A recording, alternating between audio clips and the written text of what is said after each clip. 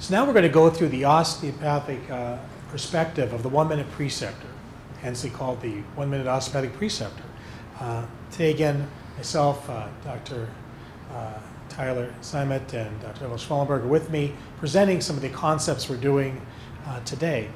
And again, there's a whole faculty development initiative for the profession, and we're kind of doing it along with the AACOM-AODME and the AACOM meeting for the training osteopathic primary care educators. What do we want to do? You know, it's very busy in clinical practice. It's getting harder to teach all the time. Most preceptors say, I just have no time. I'd like to teach, but I just don't have any time. You know, I have to see more patients. And we're berated with all these excuses. And they're not excuses, they're honestly the reality and people are going through and struggling with. Well, I think we have to find tools to help us survive and to let education thrive in the middle of this whole thing. As I mentioned before, the osteopathic profession is growing, and it's tremendously. So now we have more learners, more people to train, we have busier clinicians, and we need to find ways around this. So we're going to look at this. We're going to find an assessment tools. We're going to look at things that help us look at osteopathic concepts, clinical precepting themselves. We're going to look at different characteristics that may promote this integration of osteopathic principles and practices. And the whole idea of this 1-minute osteopathic preceptor is to give just one model tool that people can use.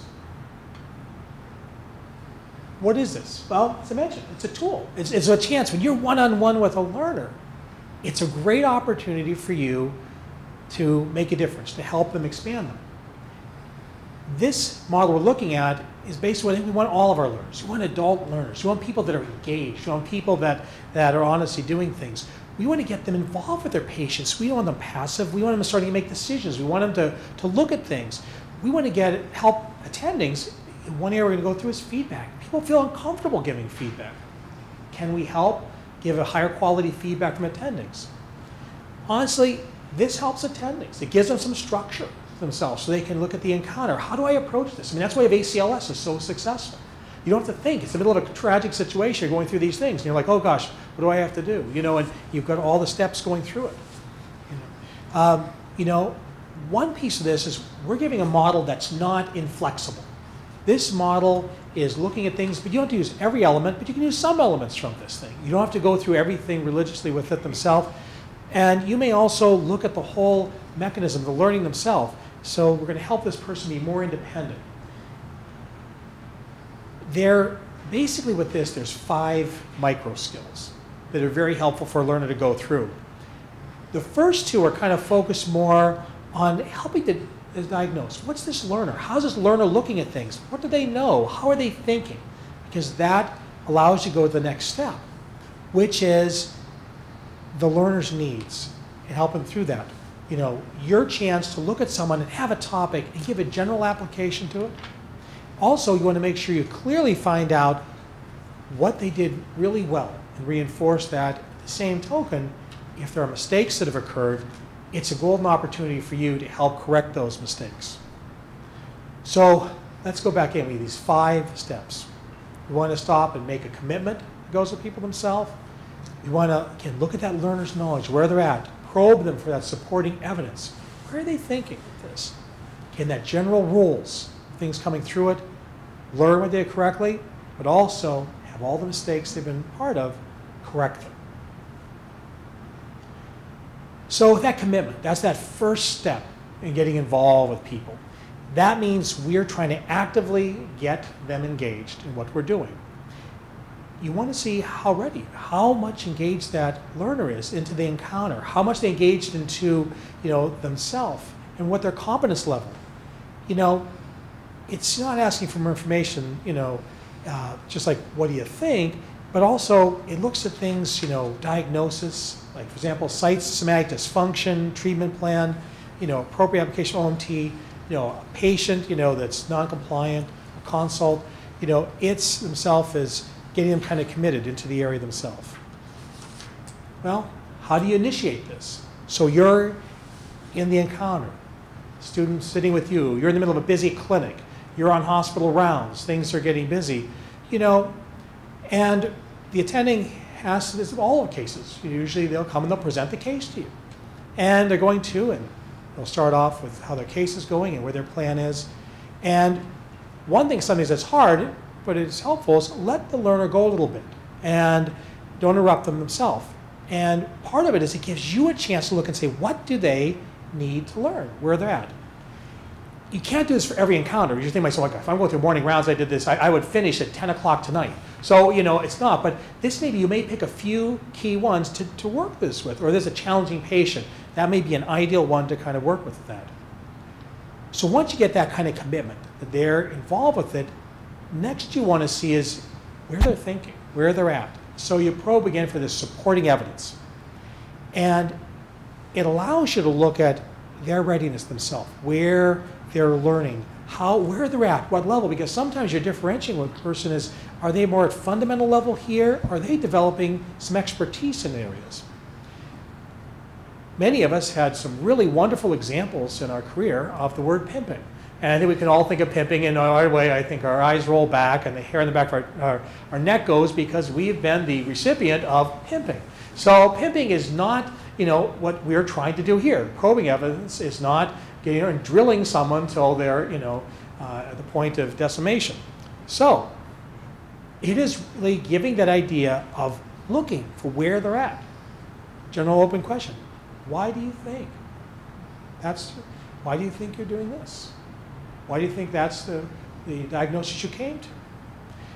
And you want to make sure that you're catching their reasoning. Why they're thinking this way, they're thinking of going through that. And then you can look at that reasoning. One of the challenges of learners is they present facts, but can they connect it to a management plan? This allows that step to occur. So, what kind of things do you say? Well, what major findings led you to that diagnosis? Again, open-ended, but it gives them a chance to let you know where they're at, and you can, again, diagnose that. What else did you consider? What kept you from another choice? In other words, look at that differential. What things they're thinking, where they're going at with this whole thing.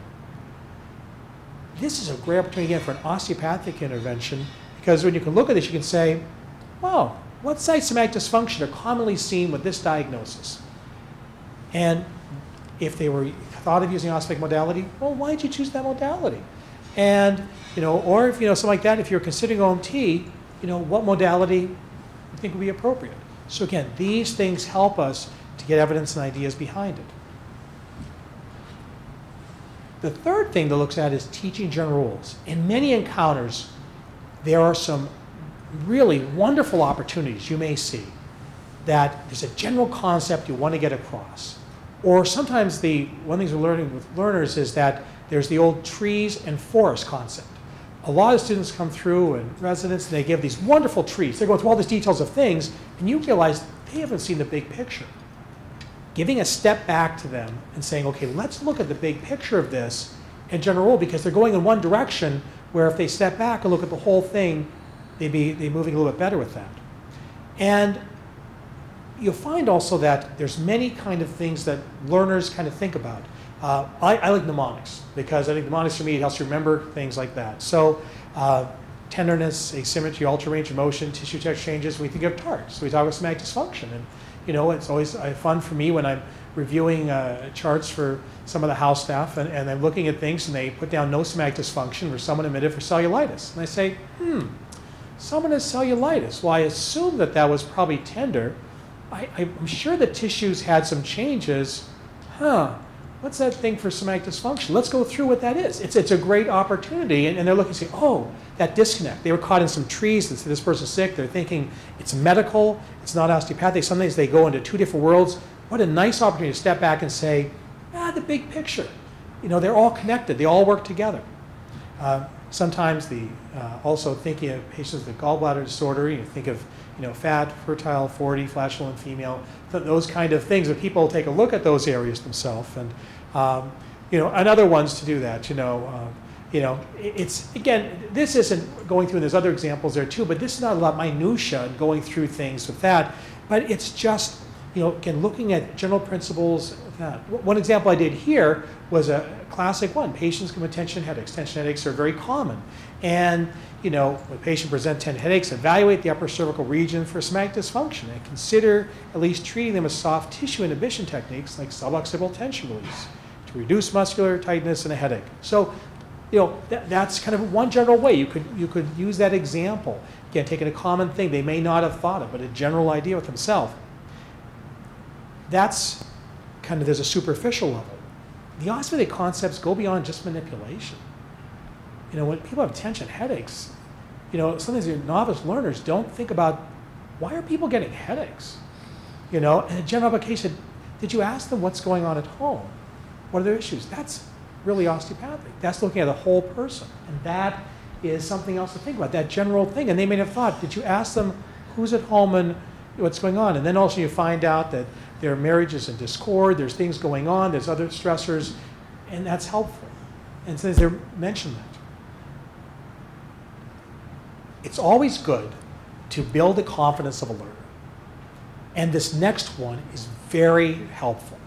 And that is, what is done correctly? And really building up and saying, wow, you picked up on these are things that are going on. This really helps because when they get that feedback and they see those good things, they're apt to kind of do that. If you see something good in a learner, you want to keep them doing that. Every opportunity to keep it a positive area to help build them, this is one of those things.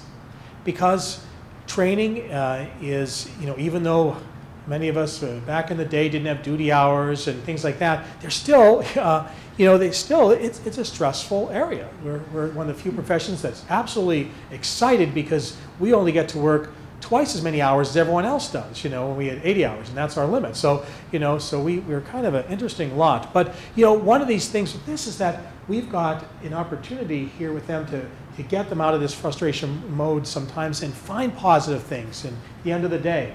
So, a patient, all of a sudden you've been working with them a while and saying, think about somatic dysfunction with this. All they come to you independently and they say, wow, this other person has come in and they've had, a GERD symptoms, and I kind of noticed they had these problems in the thoracic region. You tell me about that. Wow, what a great opportunity to say to them, good job, go for it, And in looking at that, so, when they have these things that come out, it's reinforcing, especially behaviors you've been working at for a long time and going through it, and you've been trying to make sure that they've been doing well. The other thing is you can have secondary gain.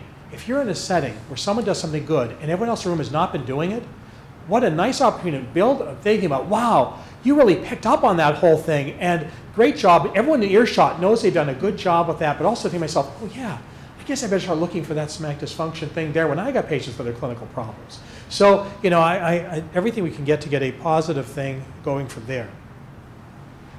I'm going to spend a little more time on this next one because this is an area that I think it's a challenge. Many of us in education are not in-your-face people.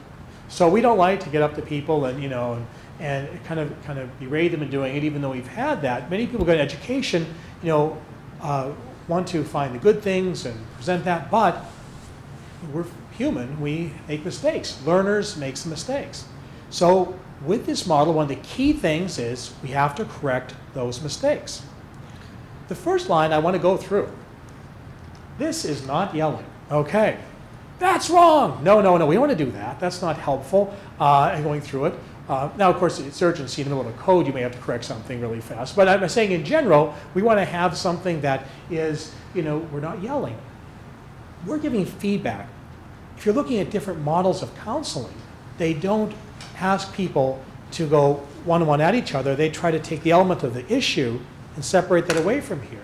So what we're looking at here is we're looking on the behavior. We're looking at the issue that's occurred with that. And we look at things that can be corrected. We're not saying, I don't like you. It's not that. It's not a personal attack. It is looking at the one area they can improve with. There is another way to look at these micro skills. And one of them is that you can also approach them, and I'll model this with this one here themselves, is using something called getting a cue, looking at how the preceptor responds, certain rationale for this, and examples of how we do it. And I want to do this with this because, again, I look myself at correcting mistakes. This is one of the more challenging ones. The cue is how do you pick up on those things? Well, when you look at that work that they've come to you and you show a mistake that, again, impacts the patient, the way the team function, or just how they're effective, or maybe they're doing things right, but maybe it's not, you know, the most effective way to do things. And some of these learners do additional things. You know, you pick up on that clue of where to go with it. So your job as a preceptor then, you want to do this as soon as possible. It's not very helpful if it is April and you say, you know what you did on October 5th? October 5th, I don't remember I had for lunch yesterday. You know, so you want to have these things that are very recent that kind of go on with things themselves. So as soon as possible, you want to find an appropriate place. This is not, you know, where that the old praise in public and have discussions in private. This is the discussions in private section. You want to find an area that they feel comfortable because you don't, for a number of reasons. One is you don't want to make the learner defensive. You want to make them open, and you want to create an environment that's respectful. Part of our training and core competencies is professionalism, interpersonal skills, communication. We want to foster models of doing that appropriately, calm and private. You know, and that's where you discuss, you know, what's kind of wrong and how to avoid or kind of correct those things. And one thing you can also do is allow the learner to critique themselves, to look at their insight, and that can help you with themselves. Hey, we went through that. Tell me how you think that went. Yes. Sure. Are there times you don't correct the mistakes? Sometimes it is a call.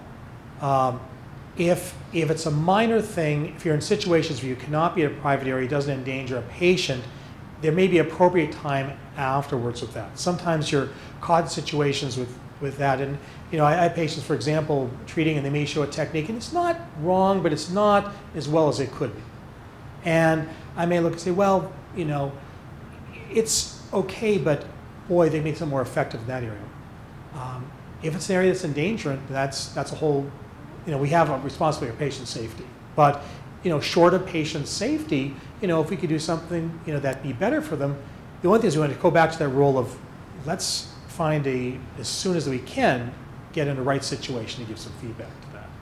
And some of us, after time, we get good at doing it discreetly with themselves. So in the middle of trying to do a procedure where you're kind of physically taking a hand and saying, oh, that's nice, let's move over here. You know, some of us get really better at just make that smooth transition in the learner. And you realize people start to do procedures, you realize they really don't quite know where they're going with things themselves. And that's a nice opportunity to say, oh, gosh, we got this thing. Hey, let me work with you on this one here. And literally move things away from people. Doing. I mean, I think we get more seasoned. And there's a positive way that it's not embarrassing and, you know, we're not worrying about patient safety and doing it, but it does help. So I think many of us, and people nodding their heads, yes, so we've been there and that themselves. We got to help save the patients and going through things. But I find a number of areas, and I think one thing too is a lot of people have to recognize there's more than one way to do things. I may have the Mike Rowane way, but I realize that there's also the other ways to do things, you know, and you know, and they may get to the same end, and I mean, part of it to be a little more flexible myself that, you know, maybe that's okay. But again, I have the obligation to share with them other things that may help. Yeah, sure. Thanks, Dr. Rowane. Yeah. Just a quick question regarding the giving feedback as well. Do you have some particular guidance as far as giving feedback in the exam room or at the bedside? Yeah. One thing is, and once we have another session that hits on some more of the feedback here later with this, but I try to create an environment where I'm with learners. And I even talk to the patient beforehand and say, we're in a teaching environment. I said, it's one of the neat things I says is that as physicians, you always wonder what physicians are thinking. And I said, well, around here, you're going to hear so much of what we're thinking. You're not going to hear all the things we're doing. So I kind of create this mindset when I do things myself. And I make a kind of a team. We're all kind of working together with that. You've learned discrete ways to kind of do things. So a lot of times in feedback is I'll do some things like, well, that is one way you could do this. But another way to do this is here. So it's an appropriate segue and, you know, to kind of moving in this direction. And, you know, that way can be effective, but you may find that this method here may be helpful. I've gotten really good because I've seen people going in certain directions. I use a classic example is that a few of the folks in training in cervical manipulation, and so as soon as they go to approach me and doing something, I said, wow, that's the way you could do it, but let me show you something. My hands are on their hands and showing them, wow, we could do it this way, and it, specific things. That also gets that patient safety thing that goes with it, help with those things. But if you look at all the ones, this is the one we always have nervous because we have to find a way to kind of work with folks. But at the same time, this is the patient safety challenge that we always have too. Well, again, back in the rationale, why are we doing a lot of time with that? That's the truth is that if it's uncorrected, they're going to keep repeating. If someone never shows them how to do things correctly or going through it, they're going to think it's okay. And they're going to keep doing it, and not intentionally, but that's what we've shown. And be honest, some people have been shown by senior residents that really weren't shown it the best way in the beginning. And we have an opportunity then to help kind of say, this may be a better way because they're the ones teaching the interns underneath them and everyone else. And so getting these learners correctly is myself. And if they're aware of the mistakes, and then again, they're knowing what they do in the future, and they'll reinforce the direction they themselves. And you may well be conscious of this, may reinforce that in the future. So, example I put on here, it's reassuring that your patients had fewer migraines that you've been treated with cranial manipulation, but you also want to address significant cervical somatic dysfunction that we picked up while evaluating today. We don't want to miss other structural sites that may add to her migraine headaches. So sometimes students, again, that tree, they'll come in and say, well, I think there's just one thing that causes headaches. And you say, well, headaches is a pretty big differential. Tell me other things you're thinking about, And I said, well, you've talked about those areas. Did you do a neurologic screen with this? Because sometimes, I always really feel important for us to do a neurologic screen with patients that have had, headaches. That also mixes back to some general principles that also may help with correcting mistakes. So again, it's not rigid how we kind of work through that things themselves. So again, with this area of correcting mistakes, there are certain advantages to really addressing this and working with our feedback. How is the learner thinking? I think themselves, there's learners, they need to be, we're looking at these whole things as, what you have to do, themselves, before they get to an attending level, they have to make sure that we move them into, a safe position, they understand the right direction. You want to go at the appropriate level. What they need to know at each level themselves, and sometimes they're going through themselves. A mistake is they just made a mistake themselves, and correcting it and saying, let's move on, let's try to how we can do this better from there. Looking at the whole feedback, one of the reasons I think some of us may have some difficulty with feedback is we've not had wonderful models of feedback in our careers, and so we get a little uncomfortable with that, but also we're trying to get them to be comfortable with giving feedback of how they're doing themselves. And they want to improve. People do, but they just don't know how, and helping with that. And if you look at a lot of the different studies, this is what learners want. They want to get feedback. They want to hear where they're going with things. Some of the disadvantages, sometimes when they're presenting a case, and you're looking at the whole thing, so there's a disconnect between what they're saying to you, what they're documenting, what's happening with the patient. And that also means that you have to get, more information from them to really look at this themselves.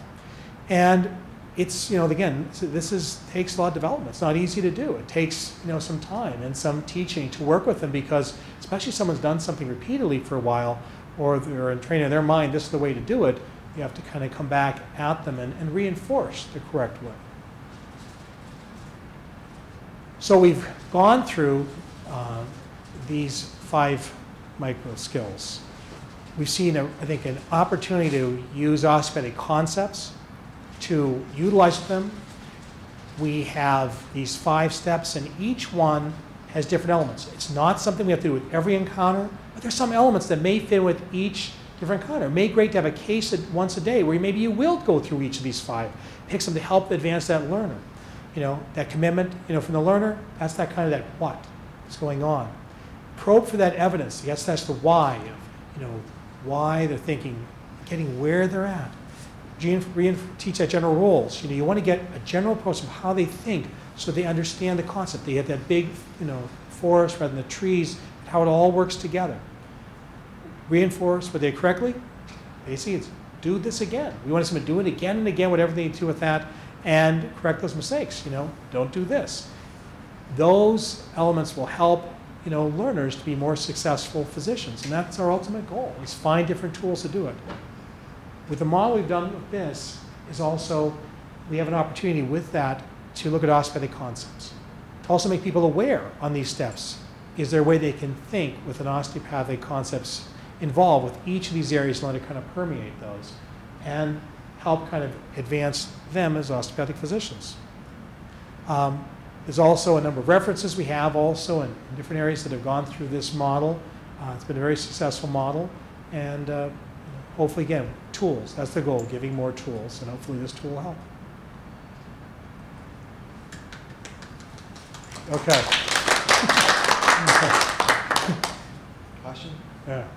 At what point do you start to categorize the learner in terms of how they're learning and what type of intervention should be done? Do you try and get to that before you correct mistakes or before you start to reinforce what was done? In the beginning. So the question was, at what point in the encounter do you correct mistakes that have occurred? Or do you try and categorize your learner into what their learning style is? Yeah. So we'll try to categorize learner what style they're at. At different phases themselves. Initially, when I'm going through the initial part, when I'm trying to, you know, getting that commitment itself and probing for evidence, the probing for evidence is the stage where I kind of get a clue where they're at. How did you come to that diagnosis? The reality is it's kind of seamless, because when I came to that diagnosis, I get their thought, well, you know, that hurt, and things that hurt are somatic dysfunction, right? Rather than, you know, I notice this patient has had this, you know, vasculitis. I know that that has, working on some core models of somatic dysfunction, including respiratory, circulatory, and neurologic and postural model. So we're at whole different levels where people are doing that. The other thing is when they start, other areas may help it, is when you notice they are making a mistake. And that really categorizes when you, and also may throw a shot, because you may look at someone who's more of a senior resident, and maybe they saw a pediatric patient and they didn't realize the kid was very sick. And you're picking that up, you say, well, they should have picked that up. Because a lot of times what hits us is that there may be a gap we didn't pick up. And sometimes an urgency when you look at a kid, you come to the kid's tachypnic and saying, oh gosh, what else have you noticed about Johnny? You know, well, I don't think he's feeling well. Well, not feeling well, but I think you need a pulse ox. You know, so it depends where we're at in the encounter. But I think what's nice about this is that in different areas it helps you see what the learner is, and sometimes maybe that initial differential may show one thing, but their connectiveness at the end, or maybe a mistake that occurred, may really show where they're at too. And they may help direct your intervention to them, and that may be back to your general principle. If you realize that maybe they've gone down this path and you haven't seen the whole big picture.